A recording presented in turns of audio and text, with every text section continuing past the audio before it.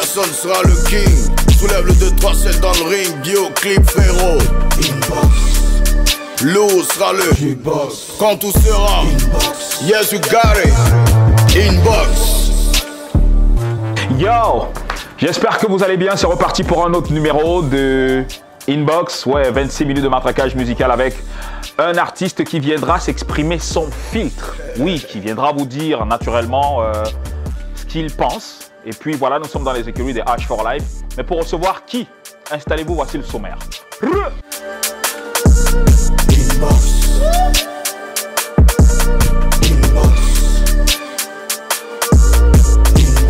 Yo! Au sommaire de votre inbox est après, nous recevons TEDX, aujourd'hui MSG, ex-sociétaire du label H for Life. Pourquoi a-t-il quitté le label? Que devient-il? Il tentera de répondre à nos différentes questions sans langue de bois. Fidjil, cette fois-ci sans son binôme Inamone, vient de sortir son EP Viva Ma Musica, le tout premier de sa carrière, on en parlera tout à l'heure. Et on terminera avec le freestyle de King Arthur, un jeune premier sur lequel on devra désormais compter. D'ailleurs, c'est avec son titre, c'est la vérité qu'on ouvre ce programme pour la mise en condition. Appelle-moi King Arthur.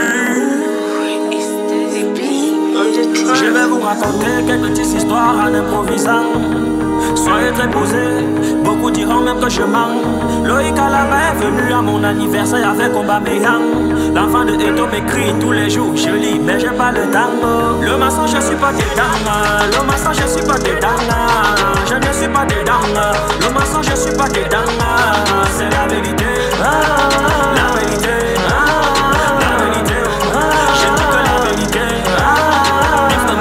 Partager mes liens, mais je réfléchis parce qu'on connaît le pays ici. Après ils vont dire que je suis leur ami. Malheur c'est mon style, le charismatique. Ce sont les amis d'enfance. Quand on marchait avec Abraham Nadib, je ris encore quand j'y pense. Si tu veux faire c'est un cousin éloigné. T'inquiète Nathalie Goa, j'ai géré. Il n'aura plus de costume carrelé. Plus jamais il ne va récidiver. Le pays est beau et très développé. Tu dis qu'on n'a pas les routes. Tu es passé par où pour acheter ta télé? Allô l'ange Gabriel, salut d'abord Moïse. Diminue mes péchés, c'est pas un problème, mon cher, dès que j'arrive. Tu connais mes humeurs, éloigne Abraham de ma chambre. Le gars là aime les sacrifices, même étant mort, je garde la prudence. Le mensonge je suis pas dedans, le mensonge je suis pas dedans. Je ne suis pas dedans, le mensonge je suis pas dedans. C'est la vérité, la vérité, la vérité. Je dis que la vérité.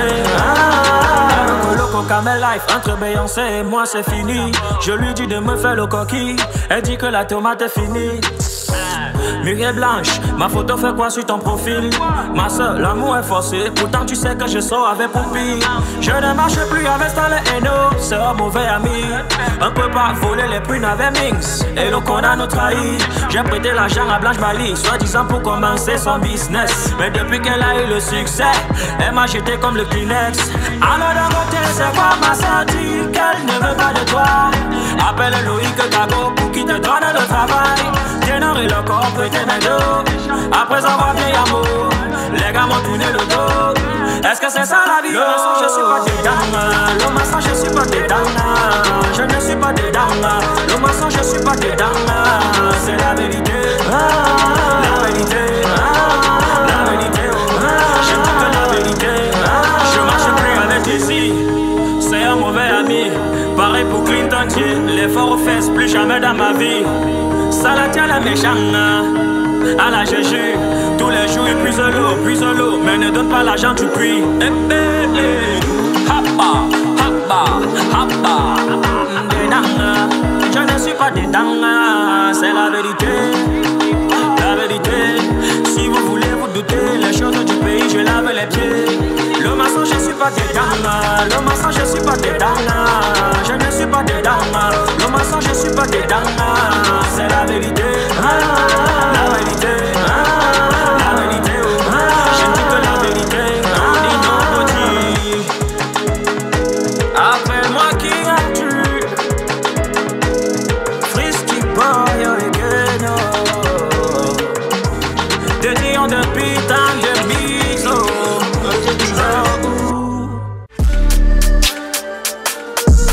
Inbox. Inbox. Yo yo yo! Bienvenue à tous et à chacun, vous êtes dans la box avec Mr. TEDX aka MSG désormais. Sangu Ted de son vrai nom est donc né un 2 octobre du côté de Douala et c'est à l'âge de 15 ans en 2006 qu'il commence à gratter ses premiers textes alors qu'il assure des freestyles avec ses potes. Il va donc attendre 2 ans avant de faire sa première session studio puis va intégrer le collectif Alpha Requin avec lequel il assure quelques prestations à la MJC Bonamoussadi. Il part pour le Maroc en 2009 pour les études en informatique et ce n'est que 3 ans plus tard, en 2012, qu'il rencontre West afin d'enregistrer un titre pour une compilation de rappeurs camerounais New School Connection. West va donc faire écouter le son à son pote Oufer et vous connaissez la suite. Il intègre le groupe Beezmaker constitué de West, Oufer, Baldak, M-Dog et Il, avec lequel il claque une mixtape sous un contrat de Neochrome France, puis un album intitulé PIB en indépendant comprenant ses titres solo à l'instar de Saitama et Do. 2016, de son retour au pays, il va signer chez H4Live, le label détecteur de talent dont le beau c'est Achille Djoumissi. Il va donc se faire remarquer à la suite d'un freestyle sur Beamster avec des punchlines, puis va enchaîner avec l'intro, le rap est mort, 2 titres qui ne laisseront personne indifférent et qui ont été sanctionnés par des clips de haute facture. Sa première apparition sur la scène camerounaise fut au concert du Tour de l'Espoir en première partie de Kiff No Beat, prestation remarquable au cours de laquelle il se prête à un jeu sur scène de freestyle avec Fidjil qui présentait cet événement. Fort de ce premier show, il fera la première partie de Niska au Cameroun lors de son commando tour avec Kossi et Loco. Il annonce le projet 237 degrés qui est désormais attendu par les TEDxisés, comme il les appelle. Le label ne sortira jamais de projet concernant TEDx en solo puisque c'était en période de Covid, mais finalement le label passera à autre chose. Il va donc se séparer du label H4Live et cette séparation a été marquée par la sortie de son double P intitulé 237 degrés avec des titres tels que La Mama, Je ne suis pas par rapport, Au-dessus et une collaboration avec Salatiel disponible sur Audiomack, Bonplay, Colorful et bien d'autres plateformes. Aujourd'hui, il revient sur scène sous un autre blaze, MSG, annonçant ainsi une forme d'évolution dans son art et sortira prochainement des titres présentant ce nouveau concept toujours rempli de textes pertinents et une technique propre à lui. TEDx est dans la box, on lui a posé des questions et il nous a répondu son langue de bois.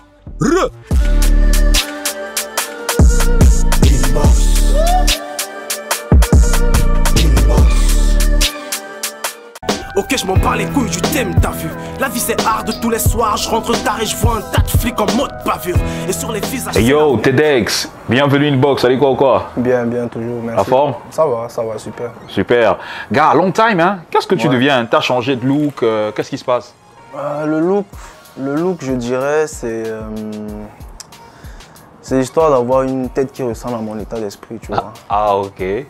Parce que je me rappelle qu'avant c'était l'afro, t'avais une sorte d'afro là et tout. La barbe et tout, ouais, c'était bien. Je crois que c'était aussi à l'image de mon état d'esprit d'avant. Ah, ok, mais ça t'allait bien, hein? Ouais, là ça va, plus clean, plus propre aussi, c'est pas mal. Ok, alors je t'explique le concept, enfin tu le sais. On se dit des choses sans filtre, on mâche pas les mots, on se lâche. C'est ce que j'aime, c'est ce que moi j'adore. Ah, ok, donc ça va. Ça va, tu vas aller. Super. Alors, on va un tout petit peu faire l'état des lieux du hip-hop avec toi, surtout avec ton titre « Le rap est mort ». En gros, dans ton titre, bah, le rap vit, mais visiblement, le rap n'est plus productif. C'est beaucoup plus la pop qui porte aujourd'hui. Comment est-ce que tu expliques ça? Oui, justement, parce que le rap est mort, c'est un titre que j'écris en 2016. Ok. Je venais à peine de rentrer du Maroc, tu vois, je sortais d'une expérience là-bas aussi musicale. Et quand j'arrive au pays, tu vois, je me rends compte qu'en fait, quand je partais, parce que j'ai fait 7 ans là-bas, je suis parti en 2009. Okay. Et en 2009, quand je partais, je sortais de la MJC, tu vois, on avait des endroits où on se retrouvait, on faisait de la musique, du rap, en l'occurrence, tu vois. Et là, quand je reviens, il n'y a plus rien, c'est du Mami Makala à gauche, à droite, Benya, Rico, Bouilly. Bon, ça me dérange pas tant que ça, mais le rap est mort, c'est pour dire, bah, écoutez les gars, ils font du Mami Makala, ça n'empêche pas qu'on fasse le rap quand même. Tu vois ce que je veux dire? Si on le fait pas nous, qui va le faire? Tu vois, mais est-ce que tu penses que le rap aujourd'hui peut, entre guillemets, renaître de ses cendres? Parce que là, c'est la pop hein, qui est partout, l'afro. Bah, j'ai envie de dire, si au Cameroun, on peut sortir de prison et remporter un trophée, bah, avec le rap, on peut aussi. Ouais, j'ai vu l'image. Mais tu fais allusion à qui là déjà? Bah, je fais allusion à la vie, tu vois. Ah, ok. Alors, donc, est magnifique, je fais. Ok. Ouais. Dans ton couplet de rap, dans le titre Le rap est mort, tu dis le rap n'est pas grillé, vous l'avez maquillé et tous les rappeurs talentueux se sont éparpillés. Déjà, qui a maquillé le rap? Tu parles de qui exactement? Et quand tu dis que les rappeurs talentueux se sont éparpillés, tu parles de qui? Ils se sont éparpillés pour aller où? Pour faire quoi? Ils se sont éparpillés, je dirais, peut-être dans leur direction artistique. Hein. Déjà, ceux qui maquillent le rap, c'est ceux qui veulent faire croire aux rappeurs qu'à part le rap, ils ne peuvent pas gagner leur vie, enfin, ils ne peuvent rien faire, tu vois. J'ai envie de dire, la plupart des stars qu'on a aujourd'hui, Stanley, tu prends qui tu veux, c'est des rappeurs. Ok. C'est des rappeurs aujourd'hui, ils font ce qu'ils veulent. Tu vois, là, on n'a aucune limite, tu vois. Mais je pars du principe que ça n'empêche pas qu'aujourd'hui, avec le poids qu'ils ont, qu'ils donnent de la force au rap, parce que c'est des rappeurs quand même. Tu vois ce que je veux dire? On a Maître Gims qui fait ce qu'il fait, mais ça n'empêche pas que, tu vois ce que je veux dire, on a le phare, on a... Aujourd'hui même, Stanley peut se faire un titre rap, pourquoi pas? Mais est-ce que tu penses aujourd'hui que... Il a fait Snapchat, machin, truc là, le son drill là, ça... Ouais, tu vas lire l'heure. Voilà. Mais est-ce que tu penses que les rappeurs s'assument aujourd'hui? Parce que lorsqu'ils font un couplet rap, ils appellent ça freestyle. Mais ils appellent ça freestyle, ils n'assument pas du tout, pas du tout. Parce que bon, il faut dire aussi, les rappeurs ont une mauvaise étiquette quand même, j'ai envie de dire, dans notre société. Il faut dire, le rappeur chez nous, c'est un voyou, machin, chouette. Moi, je ne m'identifie pas du tout à ça, tu vois ce que je veux dire? Pour moi, un rappeur, c'est un artiste d'abord, tu vois, il a des choses à dire dans un contexte particulier. Maintenant, le rap, c'est quelque chose qui revendique en général, c'est un style de musique qui revendique en général, qui porte haut ce qui se passe tout bas, tu vois. Le reggae n'a pas eu besoin de se popiser pour se faire connaître dans le monde. On a Alpha Blondy qui fait du reggae, ça n'a pas changé, ça marche. Pourquoi on veut me convaincre qu'avec le rap, c'est pas pareil? Donc toi, tu es convaincu que tu peux te faire des soins avec du rap? Oui, ça peut prendre le temps que ça va prendre si tu veux. Mais Stanley c'est un père. C'était du rap. Aujourd'hui, il est obligé de faire de la pop parce que... Il n'est pas obligé, il a choisi. Okay. Il n'est pas obligé. Mais c'est que nombreux ont choisi, hein. C'est que nombreux sont des rappeurs qui ont choisi. Ce n'est qu'une question de choix, frère. Ce n'est qu'une question de choix. Tu fais ton choix et puis tu assumes, c'est tout. Ok. Ténor, qui vient de remporter le trophée. Le son qui passait derrière, c'était quoi? Je fais ce que je veux, c'était du rap, non? Alors, toujours dans ton couplet, tu dis, tu crois que H blague, il m'a dit TEDX devient le nouveau hashtag. Oui. Visiblement, tu n'es pas le nouveau hashtag Dash for Life. Ouais, mais je crois que quand le rap est ressorti, j'étais le nouveau hashtag à ce moment-là. Oui, mais je dis maintenant, en fait, c'est pour dire que les relations entre H et toi aujourd'hui, comment c'est... Oh, les relations avec H, la vérité, c'est qu'on ne s'est pas eu au téléphone, ça fait 2 ans. Donc, 2 ans? Ouais, ça fait 2 ans. Et H, à ce moment-là, avait une vision. Ah, tu parles au passé? Enfin, quand le rap est ressorti, on était en 2018, je crois. Et H, quand on se rencontre, comme je ne sais pas si je t'en ai parlé une fois, mais H, il est venu vers moi. Il m'a dit, ouais, TEDX, je te vois, parce que quand je suis rentré, tu sais, Ming, c'est bon, on se connaît depuis le bac à sable et tout. Donc... Et quand je rentre, j'ai aucun projet musical en tête du tout. Tu vois, je rentre du Maroc, je veux profiter du pays. Tu vois, là-bas, il n'y a pas Noël, il n'y a pas... Je veux profiter. Et du coup, Ming, s'il buzz, là, le gars, c'était un truc de malade. On tournait, et c'est là où je rencontre H. Il m'a vu 1 fois, 2 fois, 3 fois. La 4e fois, il me dit, ben, toi, tu repars pas, tu rentres pas. Je lui dis, non, je suis chez moi ici, là, je pars plus. Et là, il me dit, bah, je te connais, tu es un sacré rappeur, il faut qu'on fasse des trucs ensemble. Ah, c'est lui qui te propose la collaboration, la signature. Je me rappelle, c'était à la sortie du Memo. Il y avait un show de Mings au Memo. Et là, je me dis, ok, c'est kiff-kiff. Je suis avec mon pote, mon ami d'enfance, label. Tu vois, on peut faire des trucs. La première fois, je prends même pas son numéro, hein, pour te dire. Parce que je me dis, on parle toujours comme ça et après, ça va nulle part. La 2e fois, la 3e fois, il me croise au studio, là, au Squadron. Big up au gars d'ailleurs. Et là, il dit au gars, bah, ce gars, il doit enregistrer ici, il prend son numéro, machin. Il faut qu'il vienne faire des sons, machin, truc. Je lui ai dit, bah, écoute, j'ai un truc sous la main que je vais te faire écouter. Il me dit, vas-y, j'ai balancé Intro, que tu connais, je crois. Bah, quand il écoute Intro, il devient fou. Il me dit, gars, tu sais ce qu'il m'a dit ce jour-là? Il faut que les Camerounais sachent qu'un Camerounais rappe comme ça. Ça m'a marqué.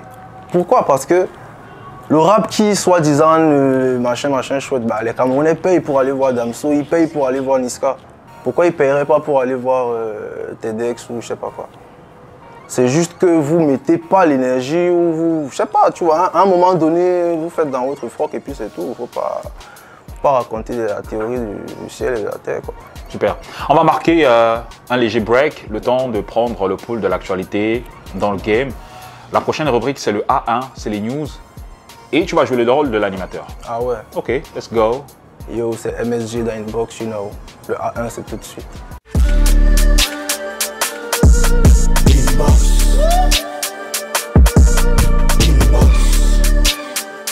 Yo! Tout de suite, le A1 de la semaine piqué sur le mur Facebook de Urban Bridge. D'ailleurs, on vous invite à vous abonner fort à cette page pour le A1 du Bled. Special recap de la semaine.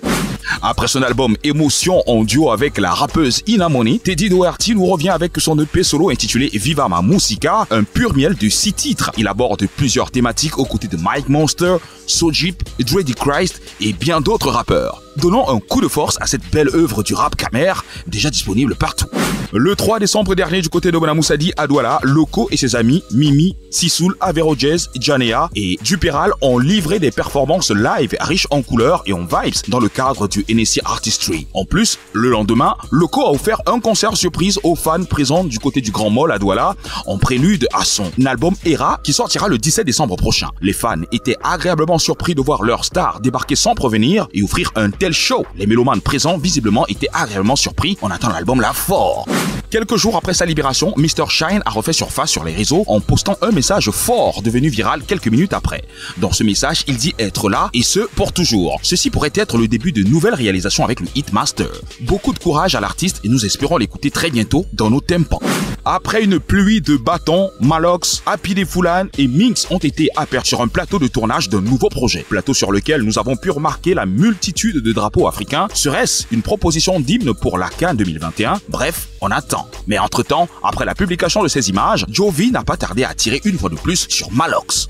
Voilà, c'est tout pour le A1 du Bled piqué sur le mur Facebook de Urban Bridge. La suite, c'est tout de suite.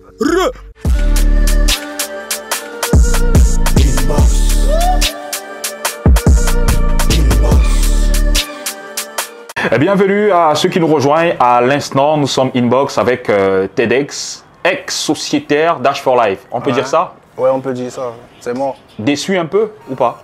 Mais non. Déçu. Déçu d'H for Life? Non? Non, je peux pas être déçu d'H for Life parce que quand même on a fait des trucs, tu vois. Moi, je crache pas sur ce qui a été bien. Moi, je garde toujours la note positive hein, de ce qu'on a pu faire. Maintenant, déçu, non, je dirais pas. Il a fait ce qu'il a pu. Mais après, je te dis, au bout d'un moment, je crois qu'il a changé de vision. Parce que pour moi, ouais, Minx, quand même, c'est la poule aux œufs d'or d'H for Life. Minx, c'est la poule aux œufs d'or, et tant mieux, tu vois. Parce que si au final, on n'a pas une poule aux œufs d'or, le label n'est pas connu. N'est pas plus connu que ça, tu vois ce que je veux dire. Mais pour moi, je trouvais parfait qu'on ait un label, on a Minx qui fait des hits en mode, tu vois ce que je veux dire, et moi qui rappe. Tu vois, je voyais ça comme quelque chose de très complémentaire au final, mais bon, peut-être j'étais le seul à voir ça comme ça. Tu as attendu pendant combien de temps chez H for Life? Bon, attendu, je comprends pas ce que ça veut dire. Genre, ouais, t'as été signé, t'as attendu combien de temps avant que le premier single ne sorte, le premier clip, ainsi de suite? Le premier est sorti très vite, intro. Ça t'a mis en condition? Bah oui, parce que comme je t'ai dit, quand il écoute intro, il rentre dans une dynamique, il se dit, mince, attends, le gars, il y a un gars qui rappe comme ça, et tu vois. Il sort le clip rapidement et tout, le rap est mort, on enchaîne. Et je crois que la machine devient bizarre lorsque ton producteur te dit, bah il faut que tes sons passent dans tous les bars, frère. Ouais, je suis d'accord, c'est pas mauvais. Et d'ailleurs, j'ai sorti 7 titres purement commerciaux. Et tu sais pourquoi? Pour lui prouver que j'étais capable de le faire. Je suis pas un rappeur à l'esprit fermé, du genre, non, pas de... Là, on n'a aucune limite, tu vois. Mais s'il faut qu'on choisisse un créneau en moi, c'est le rap. Mais pourquoi vous êtes désolidarisé? H? Oui. Eh bien, tout ça part du fait que, au bout d'un moment, quand on travaille, j'estime, à mon humble avis, qu'on a un calendrier. Si on a un minimum de professionnalisme, on a un calendrier, des deadlines, des trucs, des sons, des clips à faire. Et si on passe un an ou pendant un an, tu me dis, j'ai envoyé le son à l'époque, NS Picture, il prépare le scénario pendant un an, frère. Tu vois ce que je veux dire? En un an, les gens meurent, d'autres naissent. Mais peut-être tu n'as pas été patient hein, aussi. Bah, je te parle d'un an pour un clip, je t'ai pas parlé des autres. Hein. Donc, il y a beaucoup de détails comme ça. Et puis, moi, je me dis à un moment donné, si ça passe pas, ben, ça casse. Hein. C'est toi qui es parti ou c'est lui qui t'a demandé de partir? Ben, alors, ce qui se passe, c'est que durant l'année 2019, c'était l'année 2019, on avait un projet à sortir, on avait des dates, tout ne faisait que décaler par miracle, parce que je ne saurais te dire pourquoi. Après, il a ses raisons, tu vois. Mais au bout d'un moment, tu te réveilles, tu vois sur ta page que tu es booké pour un concert, le challenge vacances final, quoi, Canal Olympia, le 31 décembre. L'année vient de passer où je sais même pas combien de fois tu m'as booké. Et le jour où tu postes, parce que c'est pas moi qui ai posté sur la page, je me réveille, je vois TEDX concert, machin chouette. Je me dis, bah écoute, je suis pas un suceur de concert ou un suceur de cachet. Tu vois ce que je veux dire? Tu me programmes un concert en fin d'année pour que j'aille chanter là-bas et l'année d'après recommence et tu me bookes encore en décembre ou je sais pas quoi. Je suis même pas allé au concert, frère. Et tu sais quoi? Avant ce concert, il m'a même pas passé un coup de fil. Ah ouais? Bah non, parce que je savais ce qu'il préparait en me bookant là-bas. C'était juste pour me donner un bout de poisson, tu vois. Mais je suis pas un crevard, frère. Non. Ok. Je suis un artiste et j'ai des choses à dire et à défendre proprement, sans insulter personne. Et ça, il faut qu'on montre qu'on est capable de le faire. Les rappeurs ne sont pas que des gens qui disent, tu vois ce que je veux dire. Non. Alors, quand tu décides de partir quand même, ça veut dire que tu as un plan B, tu as une idée, tu as oui, peut-être bon, la vérité, c'est un label qui te... J'avais déjà plus ou moins étudié la collaboration avec H en l'état, en me disant, ouais, ok, actuellement, on en est où, machin chouette. Il y avait un temps que je m'étais donné aussi, les choses ne bougeaient pas, ça laisse, tu vois. Bah, je me suis réveillé ce jour-là et je l'ai viré de ma page, lui et toute son équipe. Oula, c'est fort, hein? Ouais, c'est fort, mais c'est ce qu'il fallait faire, tu vois. La preuve, c'est que quand je l'ai viré de ma page, il m'a passé un appel, mais un appel Facebook. Ah ouais? Il n'avait pas ton contact ou... Il n'avait pas mon contact, frère. Il avait mon contact, mais il me passe un appel Facebook. Alors que je viens de le virer de ma page, j'ai même pas décroché, frère. Bah, j'ai même pas décroché. Pour qu'on se dise quoi? Allô, tu as les datas. Ça veut dire que c'est tendu toujours entre H aujourd'hui et toi ou pas? Non, non, c'est pas... Vous êtes vus après? Non. On s'est pas vu après. Il a écrit là, dans le groupe, on avait un petit groupe, il a écrit, bon les gars, TEDx, c'est comme s'il nous a retiré de la page, allez voir. Pour qu'on fasse quoi à ce moment? Pour que je vous remette sur la page et qu'on rediscute d'un calendrier, qu'on rediscute du projet et blablabla, la même roue. Écoute, tu as le choix entre être un artiste qui se satisfait des snack bars où tu vas te poser, vous buvez une bouteille de whisky, tu rentres chez toi et on te promet des choses. Ou alors tu t'assois et tu commences à faire des choses. Tu vois ce que je veux dire? Pour moi, H, c'est un paramètre d'un schéma plus grand que lui-même. Tu vois ce que je veux dire? Et ce paramètre m'a apporté ce qu'il a pu. Mais je ne pouvais pas m'arrêter là. Tu vois ce que je veux dire? La preuve, aujourd'hui, si tu pars sur YouTube, tu tapes la page YouTube de H for Life, ben, ça s'appelle Mix officiel. Le nom de la page a changé, frère. Donc, ça veut dire ce que ça veut dire. Mais écoute, le plan B, c'était quoi? Est-ce qu'il y a eu... est-ce qu'aujourd'hui, tu es signé? Est-ce que tu es en indé? Non, pas encore. Après, j'ai eu des propos. J'ai eu des propositions, mais quand tu sors, c'est comme les, tu vois, c'est comme les beaux. Hein, tu vois. Quand on sort d'une relation avec un gars, si on vient la draguer juste après, tu vois, un peu, elle réfléchit. Mais là, pour l'instant, je travaille un projet. Je travaille un EP avec des titres. Et là, maintenant, il y a des propositions, on ne sait pas. On sait pas. Ça ne sert à rien de se relancer dans un délire où c'est pas bien ficelé. Donc, je préfère aller en indé? Non, pas forcément. Après, on va voir s'il y a quelque chose qui rentre dans ce qu'on veut. Parce que j'ai envie de dire, nous sommes des artistes, des rappeurs, on a un minimum de vision, tu vois. On ne fait pas la musique pour la faire, pour faire 2-3 choses dans des snack bars, rentrer avec les gars à l'hôtel comme certains. Pour moi, c'est limité. C'est limité et c'est limitant, tu vois un peu. Je me dis, en tant que rappeur, il faut qu'on ait une équipe qui comprend la vision de ce qu'on veut faire. C'est pas juste de faire des sons, les gars, secouent la tête, tu vois ce que je veux dire. C'est une vision. C'est une vision, c'est des sons qui vont dans un sens et d'avoir une équipe qui va t'assurer que tu marches un minimum dans ce sens-là, sans être fermé, tu vois. Maintenant que tu n'es plus chez H for Life, est-ce que tu as un plan? Parce que après, tu es d'accord avec moi que le rap, c'est compliqué au Cameroun, ça piétine ceux qui essayent quand même de vivre. Ouais, est-ce que tu as un plan pour t'imposer? Parce qu'il y a la pop qui est là. Et les rappeurs même qui sont là, c'est des rappeurs qui ont des parts de marché incroyables, Jovi, Stanley et tout. Oui. Est-ce que tu as un plan pour t'imposer? Un plan pour m'imposer, la seule chose avec laquelle je compte m'imposer, c'est mon art, frère. Ce sont mes œuvres. C'est des sons, c'est des clips bien faits, c'est des dates, c'est une planification propre, respectée, étudier les chiffres sur les réseaux sociaux et même sur les autres médias. Tu vois ce que je veux dire? On ne peut pas s'imposer, je ne peux pas te dire que j'ai un plan pour m'imposer, like je vais arriver un matin et boum. Tu vois ce que je veux dire? Le temps, il faut l'associer à tous nos projets. Le temps, le facteur temps, il est primordial. Maintenant, je ne peux pas te dire en combien de temps ça va se faire. Mais il y a de la matière, parce que je sais que je suis un sacré rappeur. Tu vois ce que je veux dire? Mais ça ne suffit pas. Il faut une équipe, il faut une vision, il faut diriger tout ça. Tu vois? Maintenant, si tout ça est bien encadré, ben, ça va s'imposer, pourquoi pas? Merci TEDx d'être passé par ici. Je t'en prie, c'est moi qui te remercie. Super. Inbox.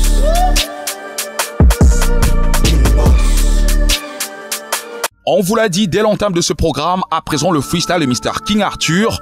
Écoutez ça. King Arthur, Etait, Freestyle Boy, Etait Trambo à God. J'ouvre le débat, je ferme aussi les bouches malgré les formes. Trop de dégâts, tant pis pour ceux qui me touchent sans être fort. À la Mouba, et on ne veut pas le fond avant la forme. Tu es tu bas, la foi devient toujours grande chez les pauvres. Le système est carré, alors qu'on cherche les ronds. On vend la pizza dans le carré. Mais quand on ouvre ces ronds, est-ce que tu m'avais donné un chantier pour vouloir couper les ponts, même si t'as tué pour bailler ton calé? Voilà, c'est tout pour le freestyle de Mr. King Arthur que vous pouvez suivre partout sur ces différentes plateformes digitales. Il a besoin de force, qu'est-ce que tu crois? C'est la relève. Inbox avec Mr. TEDX, clap de fin. Merci à tous et à chacun. Merci à toi, TEDX, d'être passé par ici. C'est moi qui te remercie. Super. C'est toujours un plaisir. Écoute, moi, c'est un plaisir de t'avoir. Hein. Dommage que tu ne sois plus chez H4Live. Oh, pourquoi dommage? Il y en a plein. Ah ouais? Il y en a plein. H, c'est pas Dieu après. Voilà. Bon, on espère quand même que les choses vont se faire, que voilà, les projets arrivent. H, ça reste un grand frère. Moi, j'ai beaucoup de respect pour tout ce qu'il fait pour la culture, pour les jeunes, pour les autres. Donc, ouais, H en tant que producteur, c'est mort, tu vois. Mais ça ne veut pas dire que le rap est mort. Attends, mais s'il revient plus tard? Il revient sous quelle forme? Sous quelle forme? Non, je crois pas en tant que producteur, non. Ok. Mais il y a quand même des trucs qui arrivent là. Ouais, il y a des trucs qui arrivent et désormais, c'est plus TEDx, c'est MSG. C'est MSG, c'est plus TEDx? C'est plus TEDx, c'est MSG. Et on va commencer avec le titre que je t'ai fait écouter en off là. Ok. Je crois que c'est assez salace, c'est assez lourd, c'est assez rap, c'est assez propre et c'est assez digestif. Alors, dis-moi, qu'est-ce que je dois dire à mon réalisateur lorsqu'on va mettre ton nom là au bas de l'écran? On met TEDx ou on met MSG? Tu mets MSG en vrai. MSG? Ouais, okay. MSG en vrai. Nick TEDx? Nick TEDx, TEDx c'est mort là. Ok. En fait, tout va se passer en musique. Ok. Donc Aristide, t'as compris, non? Gars, sur le synthé de nom là, t'as lève TEDx, tu mets MSG au calme. En vrai, parce que c'est en vrai de vrai. Super. Et puis le numéro de contact, le numéro de téléphone pour t'avoir. Ça s'affiche en bas, tranquille comme d'hab. Super. Tout est propre. Pour la page, vous connaissez, comme on a dit, @MSG en vrai, Facebook, Instagram, YouTube. Ok. Donc, ce qui arrive sera très lourd. Très lourd. Parce qu'il faut que les Camerounais sachent qu'on peut faire les choses des Blancs mieux que de la même façon que Samuel Eto'o a fait avec le football. Yes sir. Merci à toi TEDx d'être passé par ici. Merci à vous ladies and gentlemen. Prochain rendez-vous dans les prochains jours avec un autre artiste assez particulier. C'est le rap qui contrôle, qu'est-ce que tu crois? L'eau sera le Inbox. Quand tout sera Inbox. Yes you got it. Inbox.